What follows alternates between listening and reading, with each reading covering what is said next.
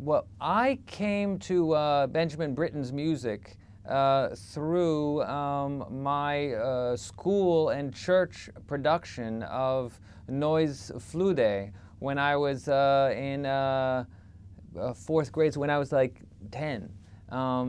Fluda, maybe you say. There was the production in our combining the school and the church, and it was a kind of huge event for us. And my older brother and I were, I was an otter, my older brother was an elk. I never forgot the hymns and the various pieces that form this wonderful opera play have never left me since. And so in this film that I've just made, we wanted to recreate, we recreated some moments that I remember from this production, and then I started to include Britten music throughout the whole film and really set the film to Britten's music. The Young Person's Guide to the Orchestra really became the musical backbone of our story. And as we went along, I added more and more Britten music.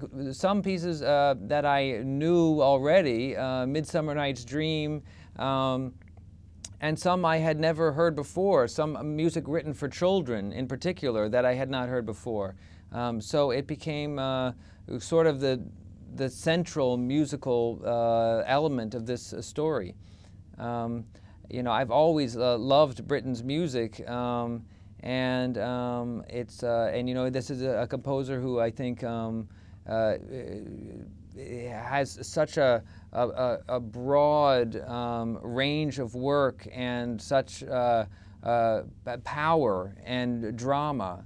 You know, I recently went to the War Requiem in New York at Lincoln Center, and it was a packed house, and the audience reaction was just spectacular. And I ran into several people I knew who had been there by chance, the same day, and people were still sort of reeling from it.